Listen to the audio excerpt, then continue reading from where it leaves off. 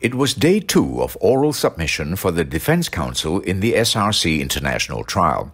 Najib Razak's lawyer spent the day refuting the prosecution's argument that Najib has vested interest in SRC and that he had used his power as Prime Minister, Finance Minister and Advisor Emeritus of the company to divert funds from SRC into his private accounts.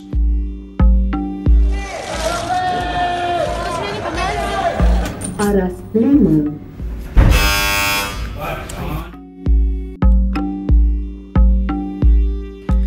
By the Malaysian Insight, this is The People versus Najib Razak.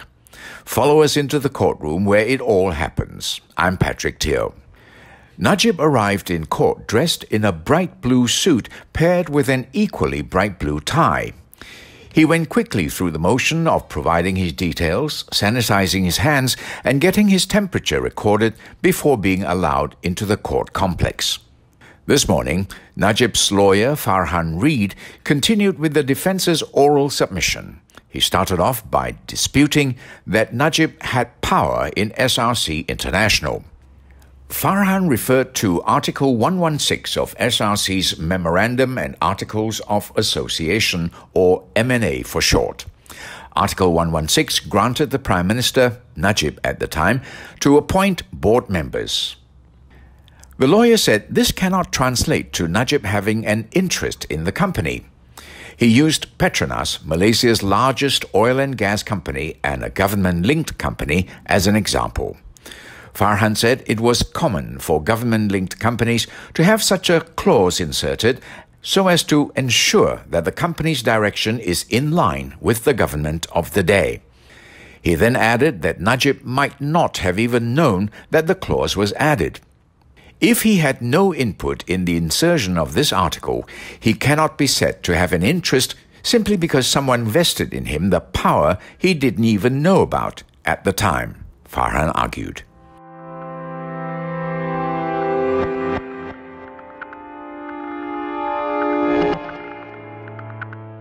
Moving on, Farhan brought up SRC's loan from Retirement Fund Inc. or KWAP. KWAP had given 2 loans to SRC, 2 billion ringgit in August 2011 and 2 billion ringgit in March 2012, 4 billion ringgit in total.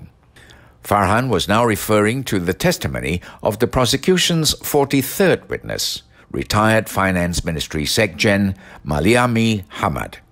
Maliami had testified in court that he felt pressured by Najib to prepare the government guarantee for the loan. He said he knew that they were following instructions from Najib. However, Farhan points out that Maliami was also pressured by former Treasury Sekjen Wan Abdul Aziz Wan Abdullah. Therefore, we cannot say that Najib was the one who pressured Maliami to prepare the government guarantee for the first KWAP loan, the lawyer concluded. Next, Farhan questioned the credibility of Ahmad Husni Mohamad Hanatsia's testimony. He was the former second finance minister and the prosecution's 56th witness. Of all the witnesses who took the stand in this trial, none voiced their grievances against Najib as openly as Husni.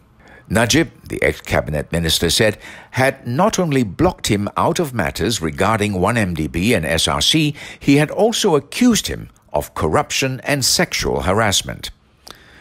Farhan says this was a deeply personal issue to be brought to the stand and questioned Husni's credibility and his ability to tell the truth. Husni, in his testimony, also told the court that he wanted to go to Switzerland to recoup SRC's money that was stuck there, but Najib did not allow him to do so. The lawyer said that the fact that Najib stopped Ahmad Husni from going to Switzerland was not to hide anything, but merely that the SRC board was sent instead of Husni.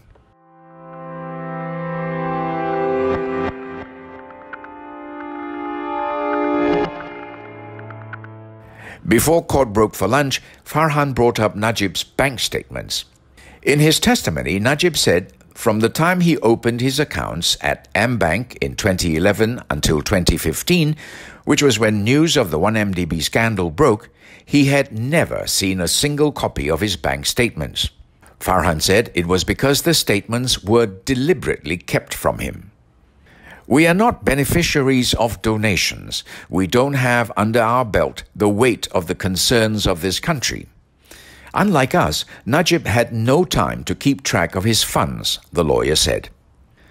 The lawyer concluded by saying that the court should not convict Najib based on the court of public opinion. And with that, the court broke for lunch.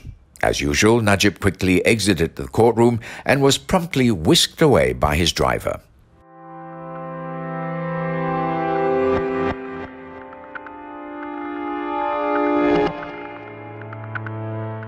When proceedings resumed at 2:30 p.m., Havinderjit Singh took over from Farhan. He told Judge Nazlan that if Najib's statements were removed and if they just looked at the facts, his guilt can just be hypothesized. The lawyer said that although Najib had the authority to hire and fire in SRC, there is no evidence that he used this power. There was no circumstance in this case where Najib forced the board to do anything.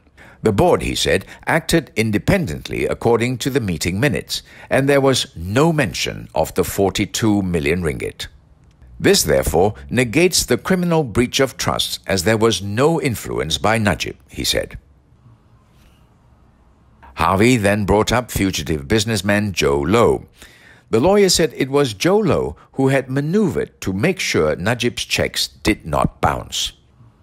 Joanna Yu, AmBank's relationship manager, had testified that the former Prime Minister's accounts were always in the red, and the bank had to bend over backwards to ensure that his checks didn't bounce.